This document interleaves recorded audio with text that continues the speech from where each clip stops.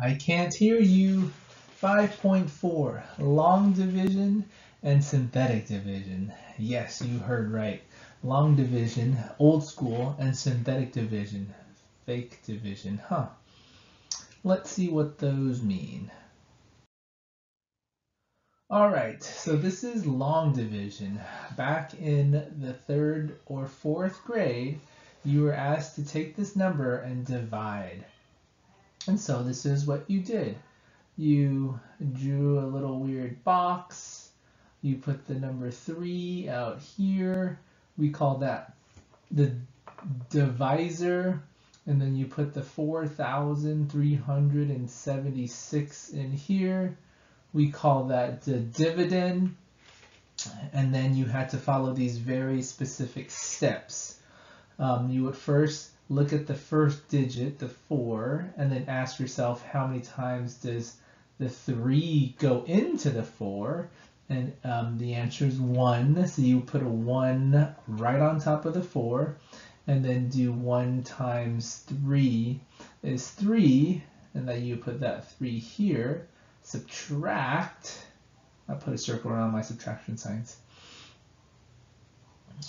and then just subtract, and then you would bring down the next digit, 13. And then you would ask yourself how many times does 3 go into 13, and that is 4 times. And you would put the 4 right above the 3 and do 4 times 3 is 12. Subtract. That's 1 again. And then you would draw a little arrow and bring down the 7. Oh, I'm going to run out of room. How many times does 3 go into 17? That is 5 times. 3 times 5 is 15. Subtract 2, and then finally bring down this 6. And then 3 times what gives you 26, and the closest number is 8. And then put 24 down there, subtract, and then you would have what's called a remainder 2. And then you would often put that remainder 2 up here, so as a fraction 2 over 3, which is the divisor. And that would be our answer. That's what we did in the 4th grade. Okay, we're going to do all of that now again, but with polynomials. How fun. All right, so here it is. I give you a polynomial, x squared minus 2x minus 8, and then I ask you to divide it with another polynomial, x plus 2. We would do it the same way. There is the dividend.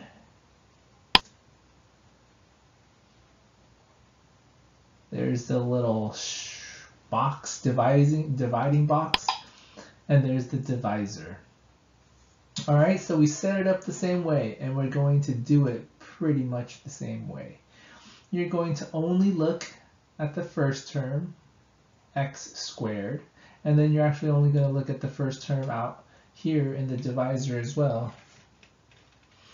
And then you're going to ask yourself, how many times does this x go into that x squared? And the answer is, or x. X times x gives you x squared. All right? So what you're going to actually do is take that x and multiply it to the whole thing. Okay? When you do that, you get, oh, I actually wrote it in. Nice. If you multiply the x with the x plus 2, and then you write your answer here, that's what we get. We put a little bar, and then actually put a minus sign. Again, I like to put a minus sign with a circle around it. I don't know why. And then you just subtract. X squared minus x squared, that goes away, and that's the whole point of it. And then we have a negative 2x minus, be careful, that's a minus sign. So negative 2x minus 2x gives us a negative 4x. Then we do that little arrow thing, bring that negative 8 down. Let me clean this up just a little bit. And then we ask ourselves, what times x will give us negative 4x? And it turns out it is a negative 4. So that's where I put my negative 4. Now only take the negative 4 and multiply it with this whole thing to get negative 4x minus 8. Put the little bar, put a big minus sign with a circle around it. When that happens, the negative 4x minus the negative 4x goes away. And then a negative 8 minus 8 gives us a remainder of 0. And so there's our answer up here. When you divide those two polynomials, we have x minus 4. All right, that process is confusing, but it's the same process you learned in the 3rd grade. Let's try another one. This one says it's a little bit tricky, but the only thing tricky is, notice there's no x squared term. So when there's no x squared term, you're going to have to put in a 0 as a placeholder. All right. Let's draw the little box, put in the divisor, and then long division. How many times does x go into x to the 3rd? You need x squared times x to get x to the 3rd. And so you're going to take the x squared and multiply it by the whole thing. That's what you get. Put a little line underneath it. Put a big minus sign in front. Circle it. Sometimes it helps if you put this in parentheses. Okay, so when you do that and you subtract, you really have to be careful when you subtract with the sign changes, the minus and the negative. You should get x squared. Bring down the minus 7x, and then ask yourself, what times x gives you x squared? And that's just x. Multiply that x with the whole thing. It gives you that. Put the little line. Subtract if it helps, put parentheses around it, and then subtract. You should get negative 6x. Bring down that minus 6. What times, let me erase a little bit.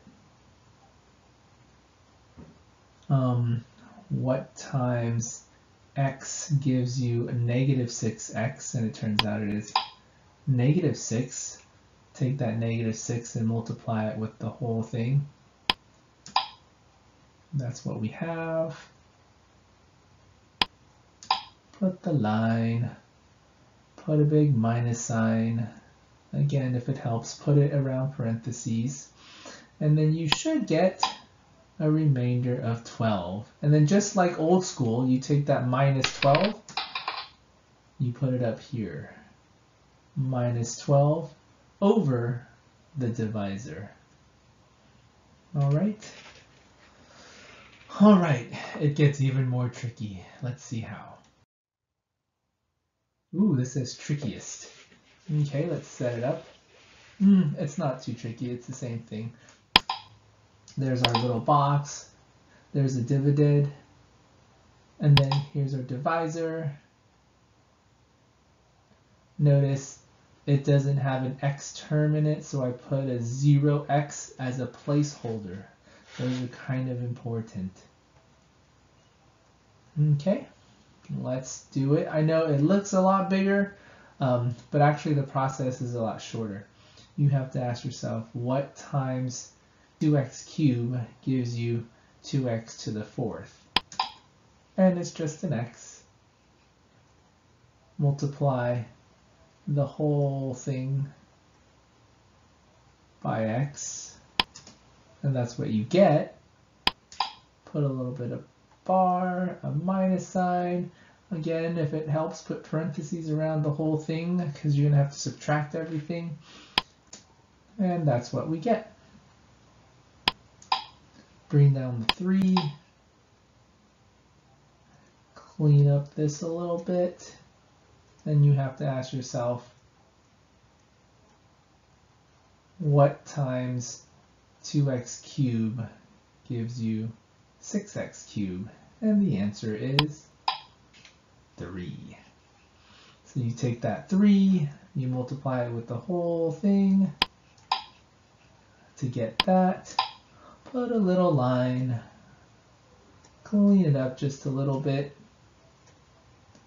put a minus sign, put it around some parentheses to be nice, and then subtract, and then it turns out that we have a remainder 0. Okay, so that's just good practicing a lot of long division. This one was only tricky because we needed also a placeholder out here as well. So sometimes you need a placeholder on the inside, sometimes you need a placeholder on the outside. And then you also have to, you have to list them in standard form, so from greatest to least. All right, let's see what we have next. Factors. So the next part of the homework is going to ask you to determine if this is going to be a factor of this. So basically, are they going to factor out in parentheses nicely? All right, so we would do the same thing. We would set it up. Oh, this one has 2 placeholders. There's an x0, and then there's a 0x out here too. So you could have 2 placeholders. Okay. What times x squared gives you 3x to the fourth? It is 3x squared. Multiply that 3x with the whole thing. Comes down here. Clean it up a little bit. Put the little bar, minus sign, put it in parentheses, subtract, bring down the next term. What times x squared gives you a negative 4x cubed and minus 4x? Take that minus 4x and multiply it with this whole thing. Put it there. A little bar. Clean it up just a little. Put a minus sign. Put it in parentheses. Subtract. Bring down the 5. And then what times x squared will give you 9x squared? And it is just 9. Take the 9, multiply with this whole thing, and subtract. And we have a remainder of 4.